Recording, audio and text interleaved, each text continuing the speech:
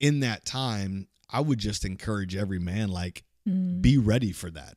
Understand, like, there is a season where it is even more dying to self to surround your family with a unit that needs your help. It Yeah. needs your leadership. Your wife needs your guidance and needs your help around the home, because it's just an exhausting time. And I don't think like anyone realizes that when you talk about, we talk about how marriage is sacrificial, right? And how the best marriages are those that like compete to outserve the other, right? And die to self and sacrifice and all of that. And we keep encouraging that. But then when you take children and add them into the picture, it's like another layer of just sacrifice. And whereas I think a lot of times, especially when we're sitting in front of couples that are dealing with that tension of adding children into the mix and handling the juggling of the day-to-day, of the late nights and the no sleep and all of those things, that can be so stressful for the guy, especially if he's out providing, or the woman if she's doing both, and because there's a lot of couples that